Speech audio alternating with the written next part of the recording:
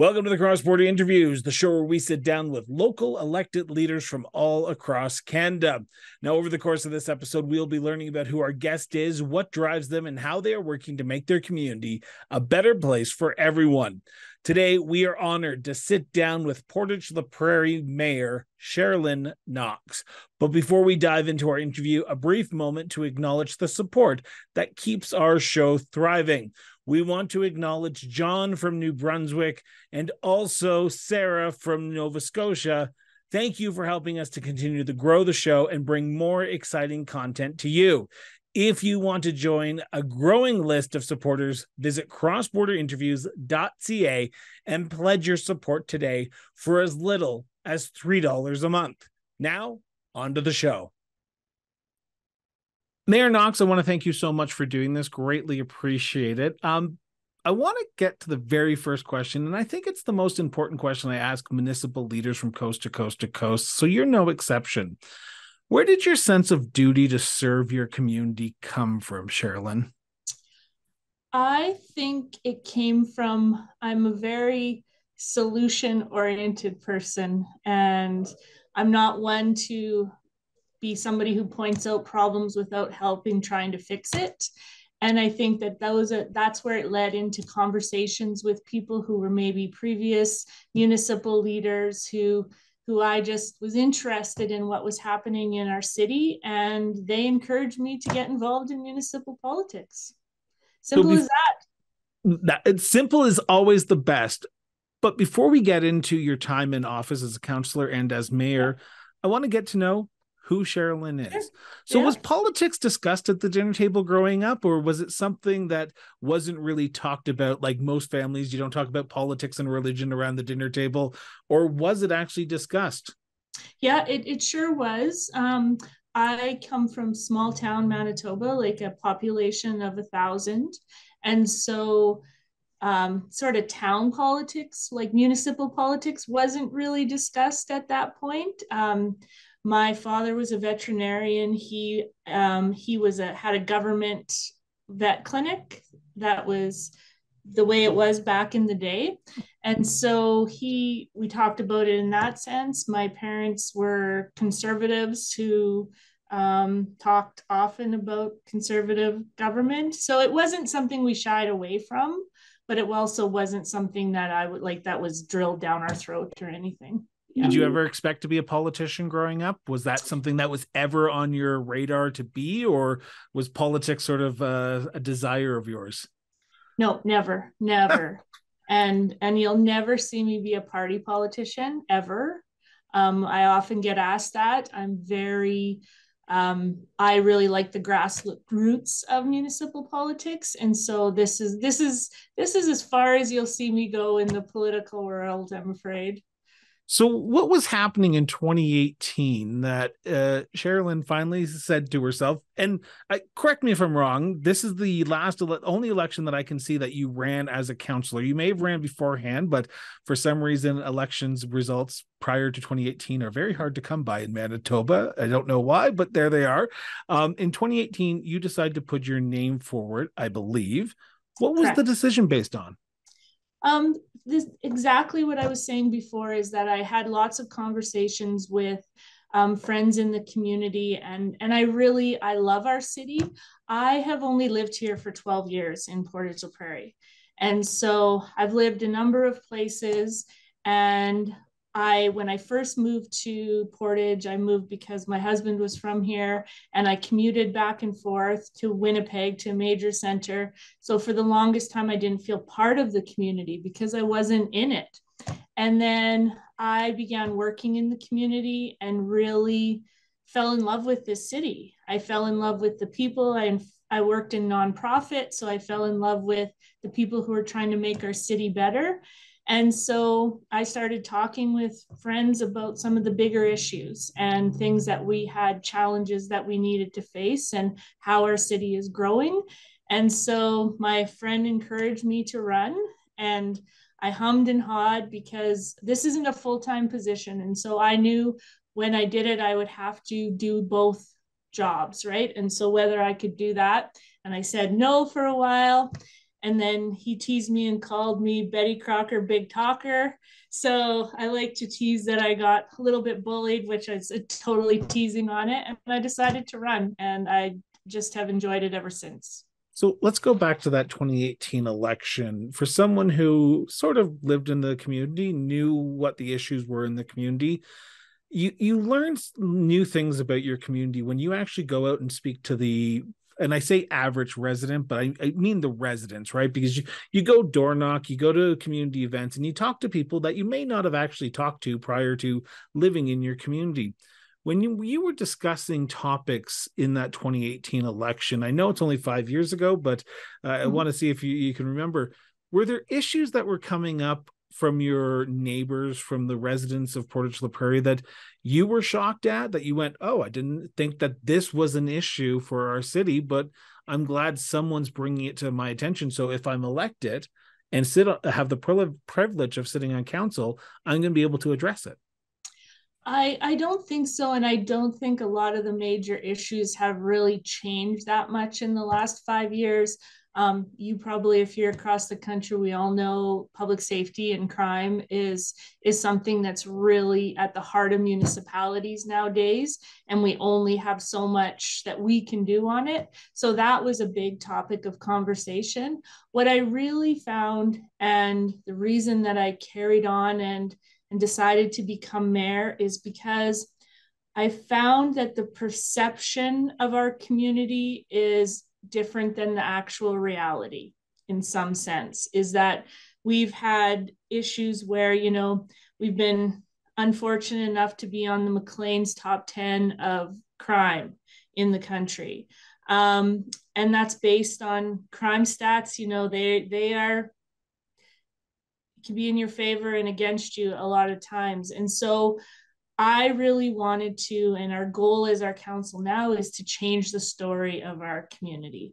I really found too, is that if I talk to people who have lived here forever or for a long time, is that I found more negativity than I did with new people in our community who saw the hopefulness or saw things improving as they go. And so I want to figure out a way that we can have everybody telling the same story about the great things happening here. Well, the reason why I reached out to you is because I had the privilege of stopping in Portage la Prairie earlier literally in August, at the beginning of August. And I can tell you without a doubt, without a lie, that it was probably the most friendliest community that I was in while I was there. When I went to Tim Hortons, people were just saying, oh, hi, you're from Alberta, because they saw my license plate. And we just had this conversation that I didn't expect to have, because you're just a tourist and you come to your community and people like to keep to themselves. But there was sort of a pride in their community when they were talking to me, even when I was walking downtown by City Hall. People were stopping me. There was a gentleman who stopped me right in front of City Hall while I was taking a photo, and he asked me about where I'm coming from, where I'm going. And I told him all about the tour that I was on. So there is a perception, but I find that the perception is a very friendly community that people would want to come and see. Yeah, I totally agree. And I think we just have to tell that story louder. We just have recently been working with doing a strategic planning with an outside organization or outside company, and they've spent time in our community and sort of infiltrated themselves a little bit, and they really found that, right, is that yes, people recognize that we have issues, which every community does, but that there's just so much positivity in this community and beautiful things and amazing people and opportunity that we just need to tell that story louder than the other part of it. Getting back to who you are and your sort of journey through municipal politics, you decided 4 years after being elected in your first term to take a stab at the mayor's chair. Now, it was a contested election. Leveling up in that way, going from councillor to mayor, is quite a task, because it's a full-time job, but if not a full-time paying job, because you are on 24/7. When you made that decision, was it hard to finally say to yourself, okay, I'm taking the leap here, and I believe that my vision for the city would be best served if I was sitting in that mayor's chair?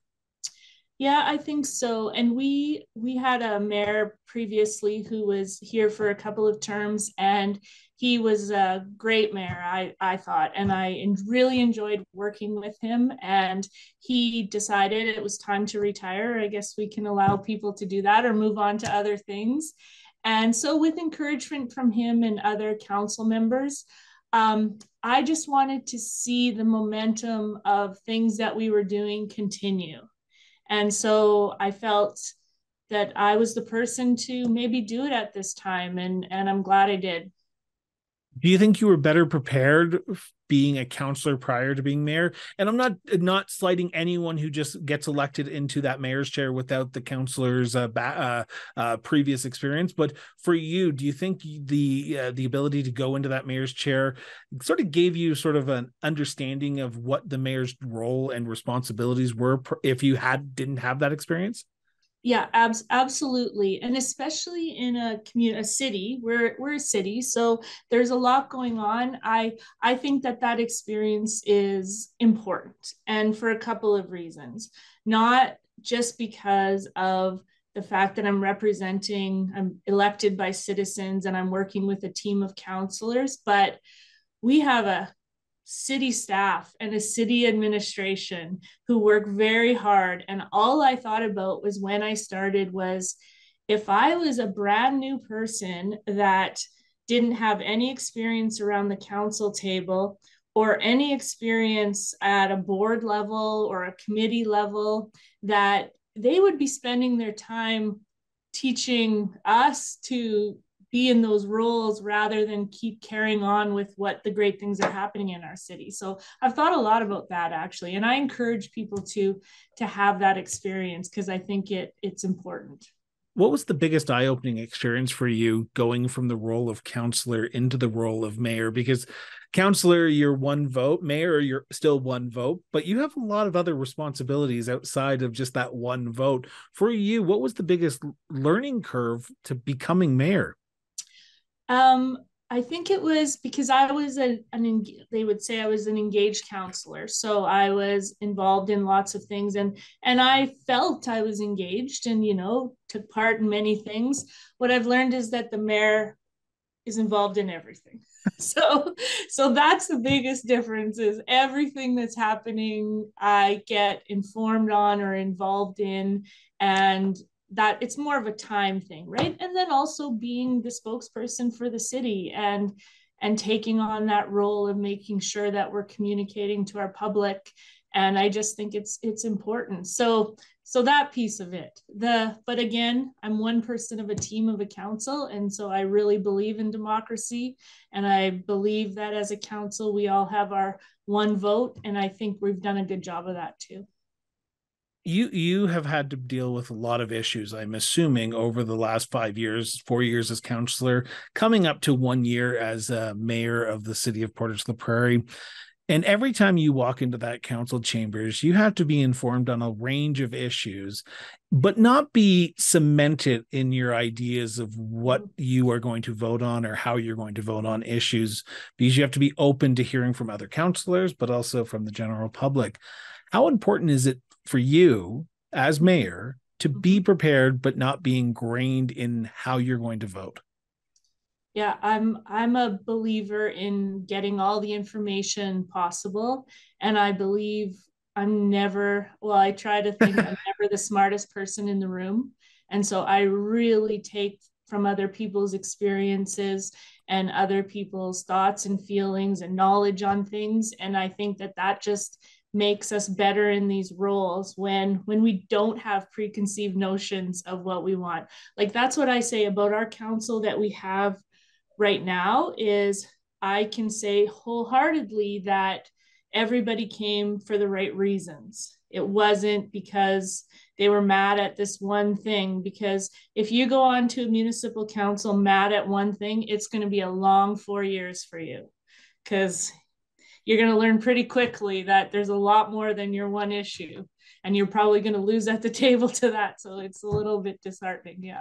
So how much does respect play in the role as mayor? Because you have to respect everyone's opinions, even Yeah, those who disagree with you from the general public as well, who come to you at public hearings. While it has to be respectful, you have to respect them enough to be able to voice their opinions. How much does respect come into play when you're sitting around that council table and ensuring that people are willing to engage in a respectful debate on the issues, and sometimes your side or their side might not win? that's right. I think respect is of utmost importance. And I think as mayor, and I'm the chair of that meeting, that I have to make sure that that's what's happening in that room. And I believe that every other council member needs to be respected. The people in the gallery are staff and administration. So I have to lead that conversation. I think that people sometimes just, it's emotions that happen with people, right? And you just have to remember that. And I think as long as you're communicating effectively, then it's going to be a respectful environment for sure.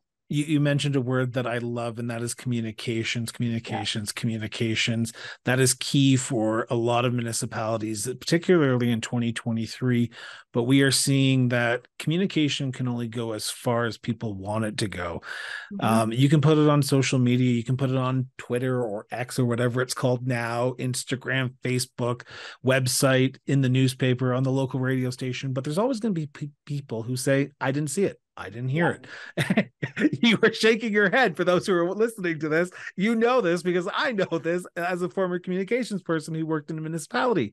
How do Yeah. you deal with that? How do you engage with people in a respectful manner while understanding that unless you go knock on every single person's door, you're not going to be able to communicate with every single one, because some people just won't understand it until you put it right in their face. And even then, they may say, I didn't get it.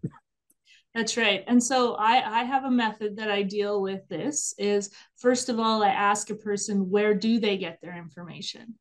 Right. So I say, where is it you get your information? Are you getting it from our online media? Are you getting it from social media? Is this? And then I lay it out for them where they can find it. Right. But I like to do a little bit of put it in your court as to, okay, now I understand you, where you're getting your information, and maybe that tells us that we need to do more. And but here you go. Here's where you can find it now for future. Is And there an so app?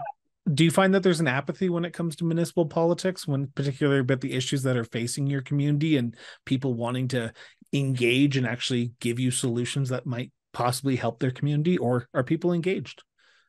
Um, yes, in both sense. So there's an apathy, but people are wanting to engage. I love it. Please explain though. Well, I think I have a love hate for social media, Oh. right? A complete love hate for it. I think it is a accessible form of communication. I don't think it's positive communication a lot of the times, but if that means I'm still going to use it, right? But I make it clear to anybody who tries to reach out to me, you will never see me debate on Facebook. You will, just because it's a losing game for that. But I will use Facebook to put out facts and information of things happening, right? And also in these positions too, the less I read it or listen to it, it's better for my mental health as the mayor for sure, right? um, but I just think that people there are people though who have great ideas and great ways that they want to get involved, that you have to find ways for them to listen to. So I have a technique of, like I say, when somebody tags me or calls me out on Facebook, right? I offer them, here is my number, here is my email, let's have a meeting. And so then I take it from, is this really something that you want to talk about and be a part of the solution? Or are you just griping? And so probably 20% reach out, but I still give them that option. Yeah. I want to talk about the personal and private life of a local elected leader, because you don't get to go off to Winnipeg or Ottawa to do your job. You are in your community 24/7. So you go to the grocery store, you're the mayor. If you Yes. go to the council table, you're the mayor. And I can imagine in a community your size, in a city your size, people know who you are. And I would say that because I went to Tim Hortons and it was the very first community that I did this test, and I got a response that I was actually shocked at. I asked the local barista who the mayor was because I asked this in numerous other communities and no one could tell me until I got Yeah. to Portage la Prairie. And the barista, a young gentleman, probably not even 15, 16, who was working the counter, said your name. And I was shocked about this because a 15-year-old or 16-year-old or however old this gentleman was said your name, and I was taken back. So how do you balance the life of a mayor in a community your size where people know who you are and probably want to stop you in the grocery aisle, at the park, dealing even at the drive-through at Tim Hortons, and talk to you about what's going on in your municipality? Yeah. Chris, I have to say, I appreciate you telling me that, especially when you're telling me it's a young person, because that's important to me, very important to me. And I have, I spend time in the high school and I spend time in these places because I often tell people when, for instance, you drove down our Saskatchewan Avenue and the project that we're doing that's going to be beautiful, and I get people saying, well, I'm never going to use that bike lane. And they're maybe in our upper age in our community. I say, well, you know what? Sometimes we're not building these things for you. We're building these things for the future generation. And so that I appreciate you telling me that. As for the balance, Honestly, and yeah, I'm not blowing smoke here, Your Worship, Mayor Knox, but I have a newfound respect for your community because when I was there, the amount of people who were engaging with me, who I was just some random person, it was amazing. So I give credence to you, your council, your administration staff, and even your residents for being so friendly. So anyway, continue your story. I can't speak more enough about your community. yeah, thank you. Thank you. Now I have to remember what we were talking we about. were talking we were talking about the balancing of the personal and Oh, yeah. private life, and I can imagine there's days that you just want to be Sharilyn. I can imagine there's days that you just want to go grab a carton of milk, come home, and just be Sharilyn. But you Yeah. are Mayor Knox when you go out, no matter what. So how do Yeah. you balance that aspect of a municipal politician? Yeah, I really realized I've set myself into this position for now, and that's okay. And I mean, I love talking to people, and so I don't mind when people are coming and stopping me in the grocery store. And just today I was going from my one office to this office, and I think it took me an extra, like, it's Portage la Prairie, and it took me an extra 25 minutes because of people that I was talking to. And so I'm really good at balance, though. I'm lucky enough to have a family life where I have a place where I can get away to sometimes and do that. But this is why I signed up, to be here for the people. And I'm assuming the people appreciate it because I looked at the 2022 election results and you were far above the top vote getter in that election, even in the 2018 council election. But I Mm-hmm. want to turn to the city as a whole now. And before I start this topic, I want to preface it by saying this is a conversation between the mayor and myself. This is not a direction of council. This is not a motion of council. This is her opinion, because that's what the council table's for. This is just a conversation between two people. So Mayor Knox, and I use that because this is an official question, what do you believe is the biggest issue facing the city of Portage la Prairie today as of recording this episode? I would say public safety is our biggest issue, and the perception of public safety, and the issue of the systems in our province and in our country not all working together. And so we take the brunt of that, right? And also we here in Portage la Prairie have Indigenous neighbors, and we have our First Nations around us, and so we have a lot of high population of Indigenous communities, and I would not be truthful if I didn't tell you that we have issues of systemic racism that we need to work on, and as leaders is we need to be helping change that. So the $1 million question to that answer is, how do we do that? How does the city of Portage la Prairie, yourself as mayor, your council members around that table, start addressing the issues of public safety, systemic racism in a municipal level? Because one of those is a federal and provincial matter. One of those is a social matter, and that is all levels of government needing to come together to fix the systemic racism issue. So you talk to me about public safety, and I'm saying to myself, that's not a municipal issue. That's a federal issue that is becoming more prominently a municipal issue. So how are you as mayor and council trying to address this issue locally right now until the feds in the province do something? Yep. First of all, we're working with the province. We're lucky enough to be one of the communities chosen to do a community safety and well-being plan, which is a huge step in the right direction.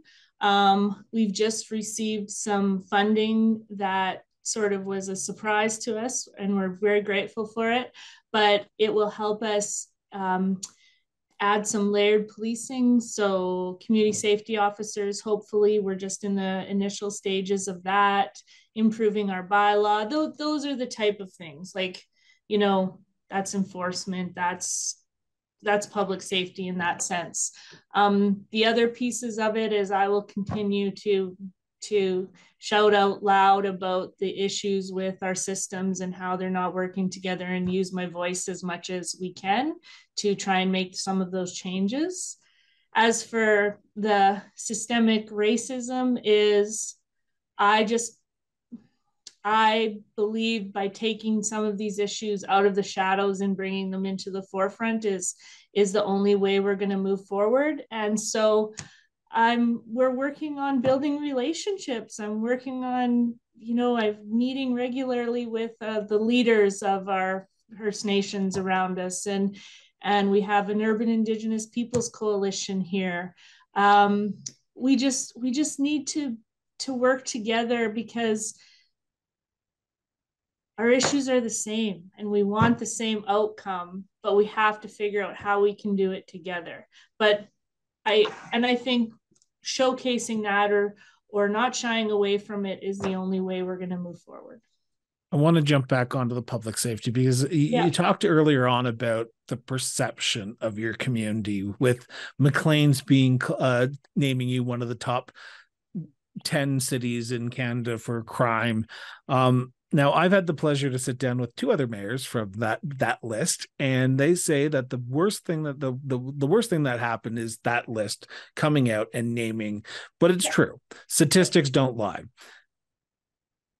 Give me some glimmer of hope that there's some shining light at the end of the tunnel here, that your community is turning around and hopefully not going to be on that list 2 years from now, 10 years from now, 20 years from now, because the work that you're doing today is going to set up the future of Portage la Prairie around public safety.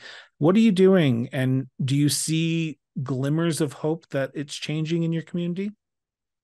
I absolutely see.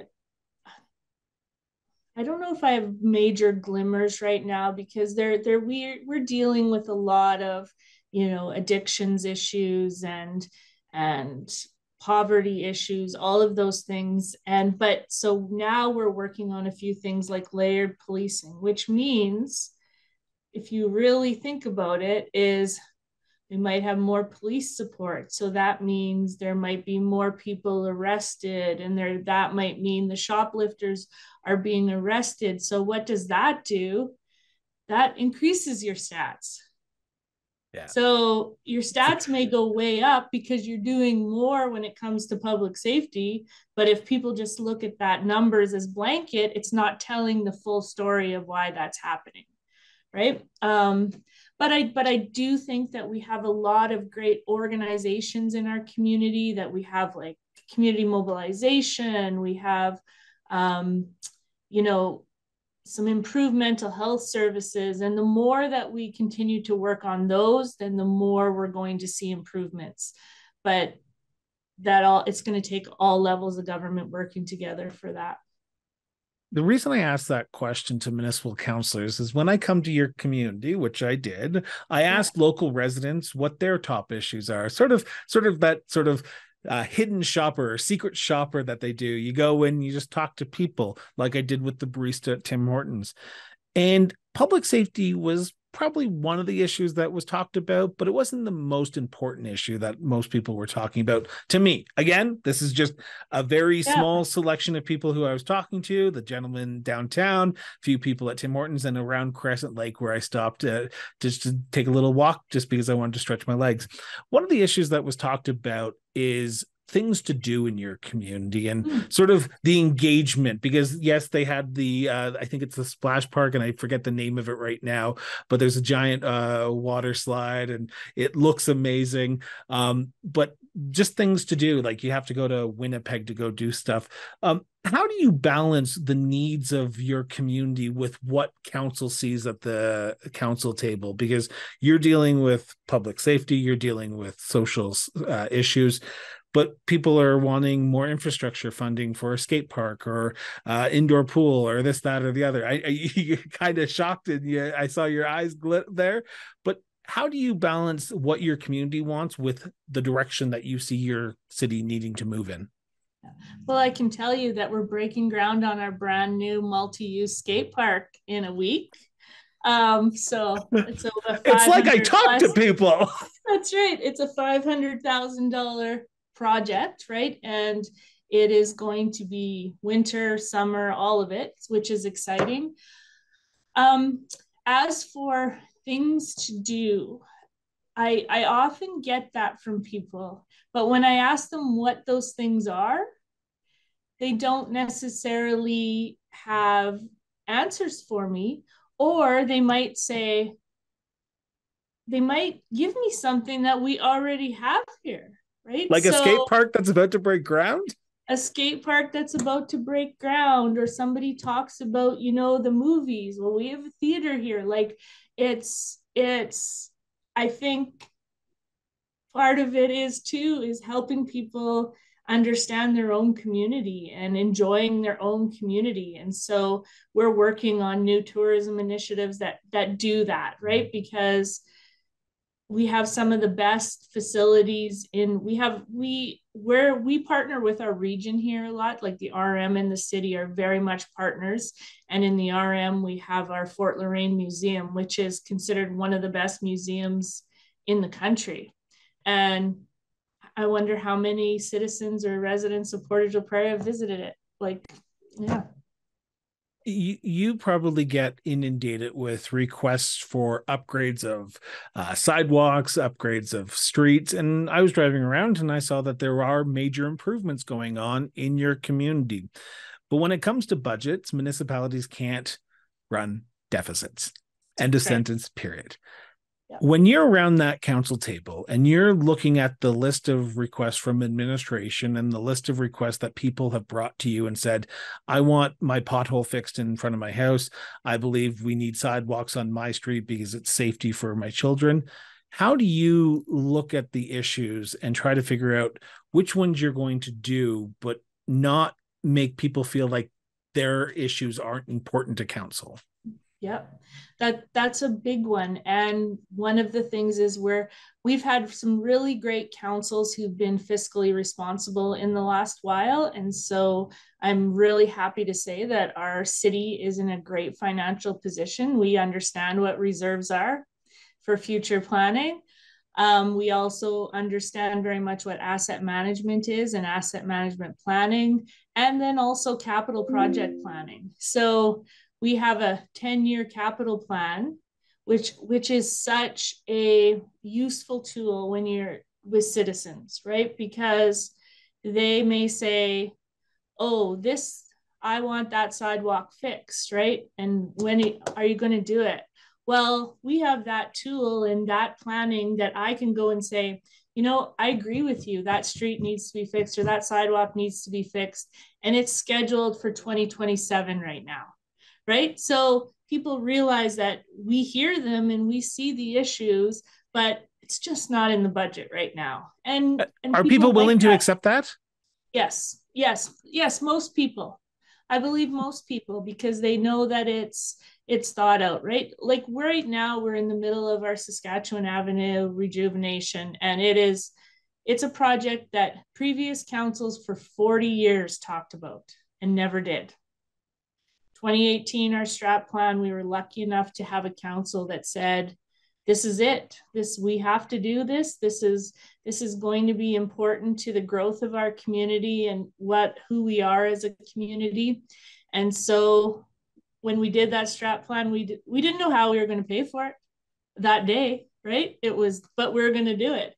And we're lucky enough to have great administration and great fiscal responsibility and partners in funding that we're doing it. And it's a $44 million project that we saw no tax increase for because of how we planned. Wow. Yes, no direct tax increase. So wow. Yeah. You talk about the financial realities and the financial situation that municipalities are in. The job of a municipal councillor is quite hard, and municipal mayor is quite hard, because the decisions you make on a day-to-day basis around that council table directly impact your residents. The day after you make them, bylaw changes, the budget gets passed, it impacts your residents. You as mayor have to then go out and sell any decision that council makes, whether it comes to financial issues or even a tax increase, 1%, 2%, 3%, 0% tax increase. How do you do that? Because I can imagine that weighs on someone, because the decisions you make around that table are going to affect your neighbors, your family members, and people who are struggling in this economic uncertain time. Yep. I think we really have to be prudent in the decisions that we're making, but also we have to believe in them too, right? Yeah. So if I believe in something, like for instance Saskatchewan Avenue, which we get a lot of brunt from, is I will take it and I will listen to every citizen complaint and every business person's concerns, because I believe that much in that project, right? And I didn't think it was that bad of like construction area. Like it's a normal construction zone to me. But again, I'm not living. Project. It's okay. It's yeah. But I think what I've done with my communication style as mayor, which I've chosen to do, is to give all the information I can at every time, because number one, I say the more I can communicate to people, the less they can make up. So that's key. Yeah.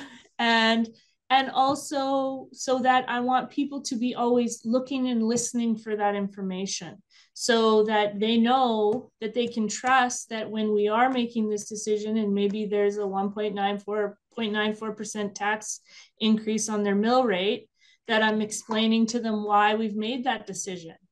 And so we're not getting that. And if you can tell them what you're doing with the money too, right? Yeah. Like for instance, 4 years ago, or couple of years ago, because of the RCMP retroactive costs with the new collective agreement, we did a one-time tax increase of 4% to be able to put that money away. Okay, one time, and communicated that to our citizens.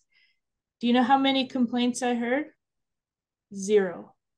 Because they understood it, because they understood that it was out of our hands, we had to pay for it, but this is what we are paying for. And public safety is important to people. So that bill for Portage la Prairie was close to $1 million, wasn't it? Yeah, 975,000. Yeah. We're still lobbying to try and not pay it. So. Yeah. I could continue talking about the city of Portage la Prairie for some time, but I want to turn to my favorite subject, and it's a subject that I posted on Instagram the day that we recorded this, and that's tourism. I love tourism. I love visiting communities. I love going into our own backyards. We often talk about tourism being Mexico or the United States, but I think there's a lot of tourism spots here in Canada that people need to see. And I got a glimpse of the city of Portage la Prairie while I was there, including Mhm. the world's largest Coke can, which is The such an Coast Guard. amazing thing. But for you, as the mayor, as a former councillor, now mayor, what are some of the hidden gems of your community that people may not see if they're just driving on Saskatchewan Avenue through Portage la Prairie? What are some of the off the beaten tracks that you should see if you're coming to Portage la Prairie? for for pure beauty of our province and enjoyment, Delta Beach, which is 10 minutes north of Portage in our region, because we have a regional tourism, which is, it's like you're looking into the ocean when you're on the beach there, because it's such a vast lake. Lots of fishing out there, ice fishing in the winter, hidden gems. Island Park, which has our beautiful duck pond. It has our, what we consider some of the best pickleball courts in the country. They're right nestled in our park, which are amazing. And I don't know if you know that we have the National Indigenous Residential School Museum here, which was I did just, not. yeah, we do. So it's right in Long Plain First Nation in the urban reserve there. And it is a national museum, and just sort of in the last few years getting going and growing, and has seen visitors from all over North America this year. But we know as the knowledge of it, that it continues to be something that people will want to visit and understand and get to know. So Well, I'm making a special trip now for that because mm-hmm. I'm a massive fan of anything museum like. So Mm-hmm. just to see that part of our Canadian history would be a unique experience and probably an eye-opening experience, let alone. But what about yourself? After a stressful day at council, after a long day at work, where do you go in the community to decompress? And before you answer, you can't say your own house because Yeah. every mayor and councillor wants to say that. So for you, Yeah. where in the community, and you can say your house if you want, but where in the community do you go to just let it all go, refocus yourself, and then be able to get back at it the next day? Yeah. I'm a golfer. So Portage Golf Club we have a beautiful 18-hole course, and we're lucky enough in our region we have two golf courses, because we have Southport, which is a 9-hole golf course just 6 minutes outside of the community. So you kind of have the best of both worlds, because I would say Portage Golf Course is a little more challenging course, and some people get intimidated by that. And Southport is a beautiful course that you can, great for families and kids that just want to learn, and there's a driving range out there. So Is lots of is opportunity. Southport on the other side of Crescent Lake? Yeah, Southport is just, so it was the old Air Force base. That is, Oh, okay. so Two and that's two in equals our four now. region. Yeah, and so you got lots to visit, because we just announced too that the air show's here next summer. So the snowbirds were just here. So you got lots to come back for. Oh, next summer it's a date. You and I, Yeah. 18 holes on the golf course. Um, I want to end on this question. I think it's the most important question I ask a lot of mayors and councillors. And that is, in your opinion, what makes the city of Portage la Prairie such a unique place to live, work, and raise a family? I think that we're in a great geographic location, because we have everything you need here. Everything you need. You have all your shopping, you have all of your doctors, nurses. We're building a brand new hospital. Exciting. All of that. But yet, if you want, the Winnipeg Jets are 45 minutes away, and they're your hockey team. So Yeah. you can go do that. You can have a really great quality of life in Portage la Prairie for a fraction of the cost of some of these other great major centers. And I think that that's unique about us, for sure. Sharilyn, I want to thank you so much for doing this. It's always a pleasure to sit down and talk about municipalities, but also talk about why people get involved. So thank you so much for doing this. Thank you so much for serving your community. And I will be looking forward to getting back to Portage la Prairie next summer for the air show and 18 holes of golf with you. Awesome. Thanks, Chris. I appreciate you inviting me. Thank you for joining us for another episode of Cross Border Interviews. Your continued interest in delving deep into the issues that shape our communities across Canada is both inspiring and essential. Now, as we wrap up, it is my hope that you've gained valuable insights into the intricate world of municipal politics. Now, if you found this dialogue as engaging as I did, don't forget to hit that subscribe button. By subscribing, you're not just staying up to date with the latest conversations, but you're also playing a vital role in supporting our endeavor to bring you more meaningful content. Now, we couldn't embark on this journey without your support. Creating content that sheds light on the issues affecting municipalities requires both dedication and resources. Now, if you believe in our mission and want to help us to continue to grow, please consider visiting our support page conveniently linked in the show notes below, or by visiting crossborderinterviews.ca. Every contribution, no matter how big or small, goes a long way in ensuring that we can keep delivering the kind of content you've come to expect from us. Now, once again, thank you for being part of the Cross Border Interviews community.